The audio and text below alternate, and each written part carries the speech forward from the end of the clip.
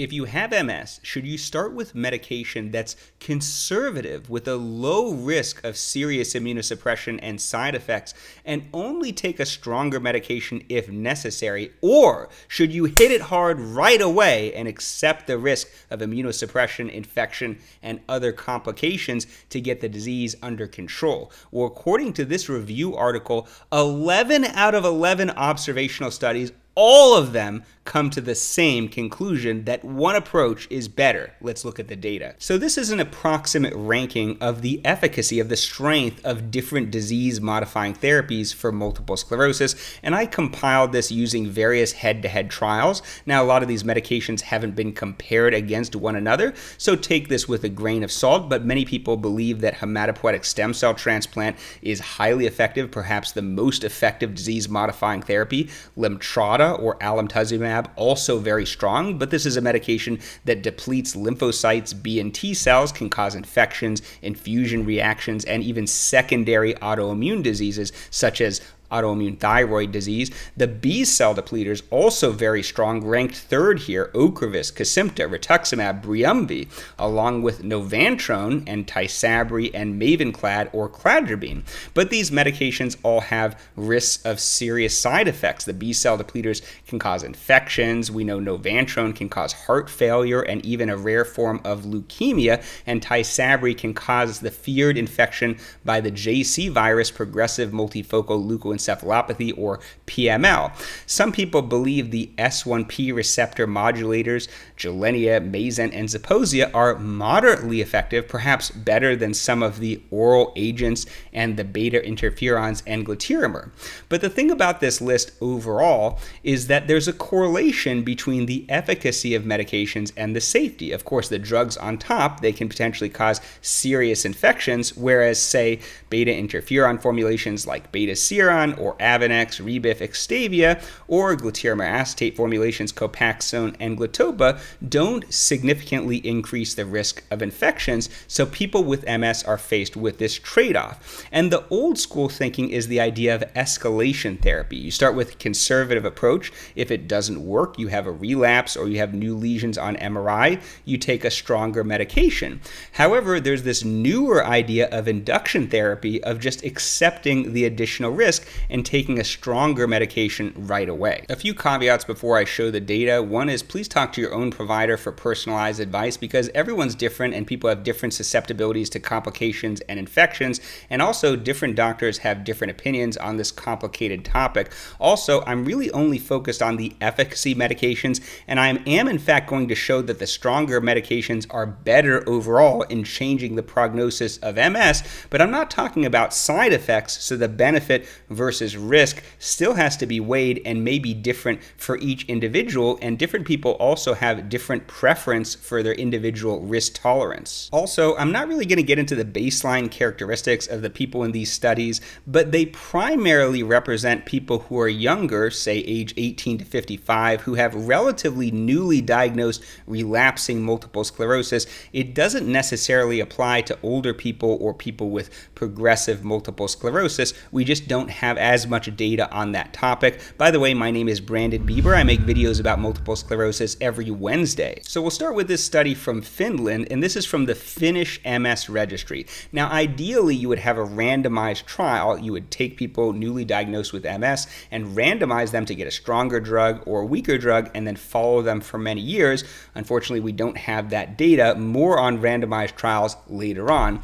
But what they do is called propensity matching. So there could be some biases over which individuals choose the stronger medications versus the weaker medications, but they take this huge population of people with MS and take 66 people who are on the stronger medications with similar baseline characteristics to another 66 people on weaker medications. In other words, they're similar in age, existing medical comorbidities, baseline disability, MRI findings, recent relapses, that kind of thing. So they should have roughly the same predisposition to having a certain multiple sclerosis prognosis going forward. Of course, this is not as accurate as a randomized trial.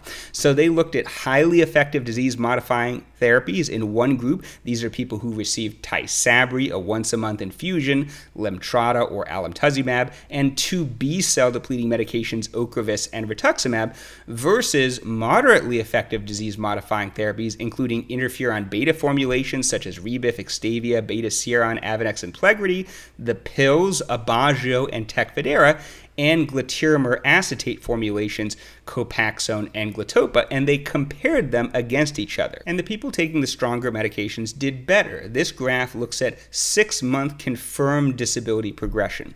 What that means is they measured disability on a scale called EDSS, or Expanded Disability Status Scale, and they looked at people who got worse, and they confirmed that they were actually worse, and it wasn't just random fluctuation or measurement error, because they were also still worse on a follow-up examination. And you can see the number of people who had confirmed disability progression taking the moderately effective disease-modifying therapies in the blue line was 47% at the end of the study versus 28.4%, the red line, for people taking the stronger medications.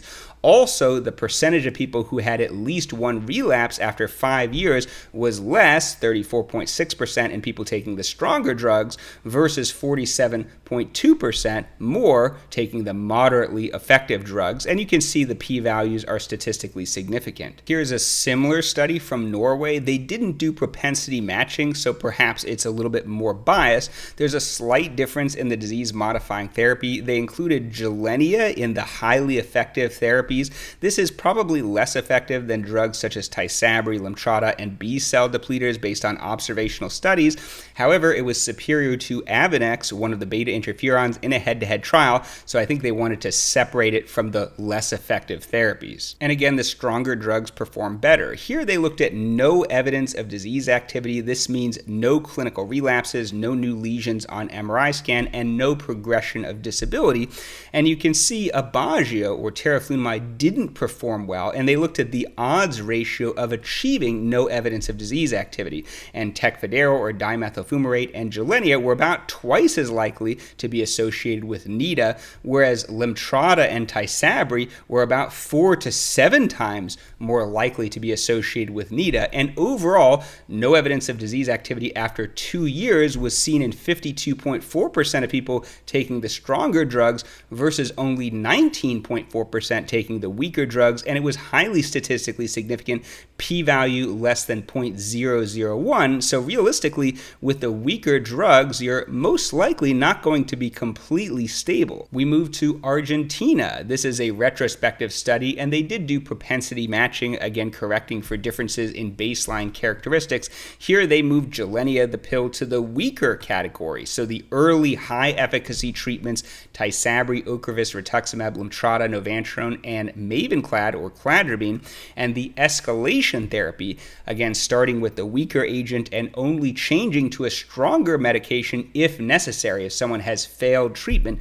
And many of these individuals may have in fact changed to a stronger medication later on. This only refers to the initial choice of therapy. So it's not like we're comparing 5 years of stronger drug versus 5 years of weaker drug. In many cases, it may only be a difference of the first 1 or 2 years of treatment. Of course, it varies for each individual. They included Gilenya along with the other pills, Tecfidera, Aubagio, and the injectables, interferon beta formulations, and glatiramer acetate formulations. So again, Gilenya is really a moderately or intermediately effective drug, and so it's in different categories in different studies. There were 112 people, and people taking the stronger drugs first did better with 38% less disability progression, 34% fewer relapses, and 45% less new MRI activity. Italy will join the party, and they have the best data of all, in my opinion. They have a huge sample size, 363 in each group, and they did do propensity matching, comparing baseline characteristics so they're roughly equal, and a pretty long follow-up, median of 8.5 years. For the stronger medications, what they call early intensive treatment, they did include Gilenya along with the usual suspects, and for the weaker drugs, escalation therapy, they also included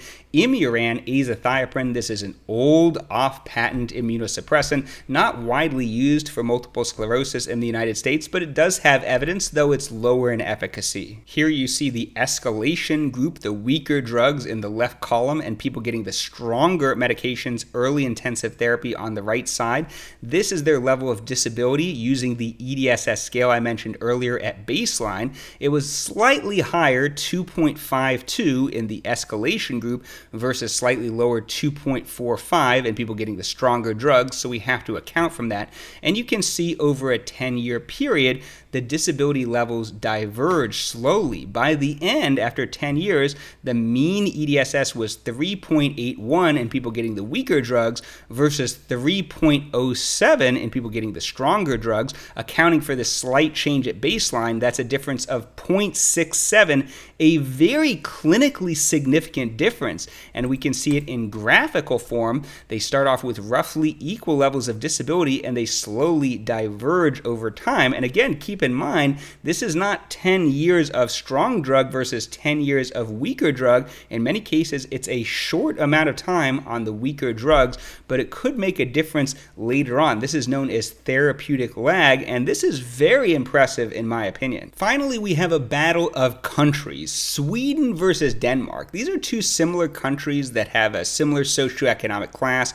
Both have nationalized healthcare, but there's a difference in style of treating MS. Sweden was more aggressive. Only 65% were on low or moderately effective disease-modifying therapy, whereas the Danes, it was almost everyone. 92% started on the weaker agents. Will this lead to a difference in outcomes years down the line? If we look at individual medications, we can see the Danes on the left and the Swedes on the right. You can see there are huge sample sizes, n equals 2061 for Denmark, 2700 in Sweden.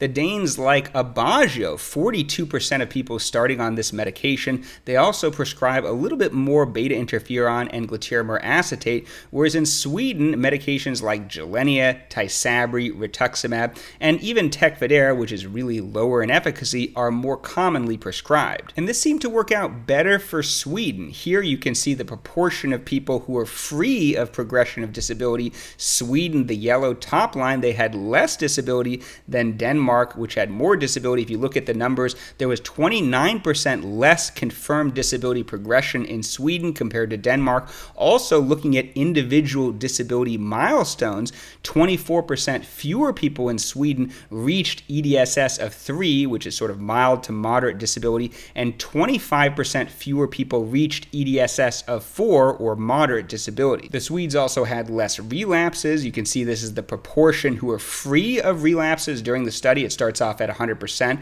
and then more people remained relapse-free, the yellow line is Sweden, than the people in Denmark, the gray line. So I showed you 5 studies. There are 6 more studies, and you can certainly read the publication in full in the notes below if you want, but I'll save you some time. They all show the exact same thing in different ways in different countries. The stronger medications are better and seem to have a more favorable result on the prognosis of multiple sclerosis. There are also 2 ongoing randomized trials, certainly a better methodology than anything I showed you here. The TREAT MS trial, principal investigator Dr. Ellen Mowry from Johns Hopkins, and also the DELIVER MS with famous Twitter neurologist Dr. Daniel Antoneta. I strongly suspect these trials will recapitulate these results, though I've been wrong before. And if I haven't made it clear already, it is my opinion that these authors are correct, that the stronger medications are superior and alter the prognosis of MS favorably,